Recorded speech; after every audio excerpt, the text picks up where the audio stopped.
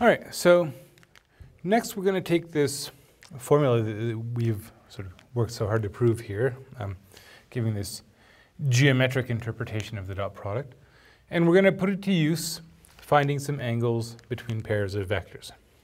So maybe to just get ourselves started, we can plot the vectors, 1, 3, and 1 for the first one. Okay, so there is the vector u. For v, we go 2 to the left and up 3, 4, 5, 6, somewhere there.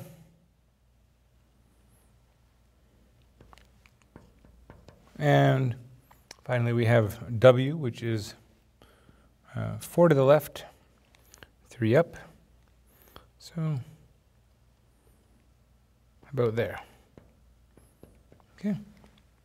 And we are interested in the angles between these. So we have between u and v, maybe we'll call that alpha. Between v and w, we can call that beta. And we can also go from u all the way to w, and let's call that one theta. Okay. All right. So we want to find those three angles, and we want to make use of the formula here. So of course we're going to need to compute some dot products and some magnitudes. Do the magnitudes first. So the magnitude of u, we have the square root of 3 squared plus 1 squared, so that's root 10. For v, we have minus 2 squared plus 6 squared.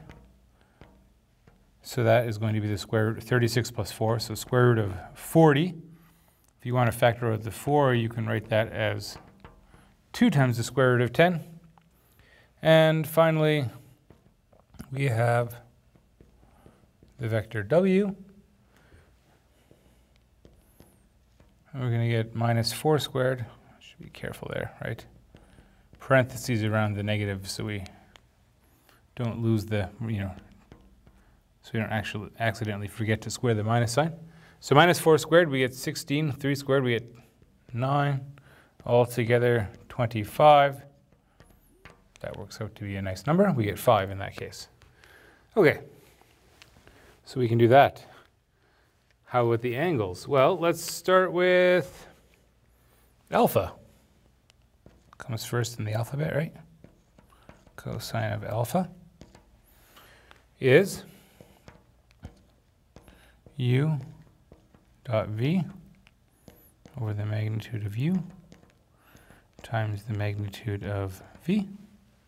Okay, so looking at our vectors up here, we have 3 times minus 2.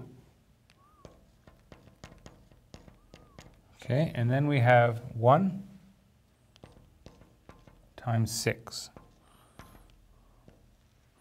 divided by root 10 times, oops, did a 2 twice, 2 root 10. Oh, but this time around we get minus 6 plus 6, we get 0. So, I mean, no point in simplifying the denominator, the whole thing is 0. Okay. So actually this time we can say exactly what alpha is, because for theta between 0 and pi, there's only one place where we happen to get cosine equal to 0, and that's at a right angle, pi over 2. So alpha here is pi over 2. Turns out there's a special name for this situation where the dot product turns out to be 0. We call these vectors orthogonal. We'll be looking at that in the next video. Okay? All right, moving along, let's look at beta. So this time we're going to do v dotted with w, magnitude v, magnitude of w. And so we've got minus 2 times minus 4. and then 6 times 3 divided by 2 root 10 times 5. Okay. All right, so that's minus 2 times minus 4, double negative, becomes positive. 8. 8 plus 18, okay, right, is going to give us 26 over, well, let's just write that as 10 times the square root of 10. And yeah, we could simplify it a bit if we wanted to, but I think we'll just leave it at that. Now, if we actually wanted to say what is beta, well, you're going to need a calculator for that, right? You have to take this, get your calculator on to make sure it's on radians mode, take that, plug it in, hit your inverse cosine button, and you can figure out, you know, at least a decimal approximation for that angle. We're not going to be able to do much better than that in this case. One thing you can kind of at least roughly see with this, let's see. So square root of 10 is what? Slightly bigger than 3. So the denominator a little bit bigger than 30. Numerator 26, that's kind of close to 30. So the fraction here is sort of close to 1, right? It's a little bit less than 1.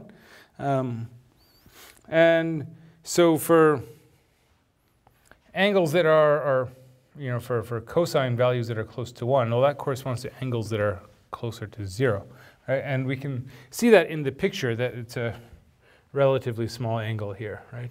So it's an acute angle for that positive value. All right. Finally, we can do cosine of theta. And so now we're going to do u dot w over magnitude of u, magnitude of w. And so 3 times minus 4. And then 1 times 3. And we're going to divide by the magnitude of u, which was root 10. Magnitude of w is 5. Okay. All right. So minus 12 plus 3, we get minus 9 over, well, there's not much I can do with the bottom, 5 root 10. Okay, and again, if we had a calculator, we could take that value, we could plug it in, use the sort of inverse cosine button to get the angle. You can do that yourself if you're curious. Calculator or computer. But the one thing we could note is that we do get a negative value this time, right? And negative values for cosine, they correspond to angles in that second quadrant between pi over 2 and pi. So we do know that that has to be an obtuse angle. And again, we can see that in the picture, right? We have the right angle here. Theta is a bit bigger than a right angle, so we expect it to be obtuse. Whereas beta here we can see is less than a right angle. Acute, so we expect the positive value, which we get.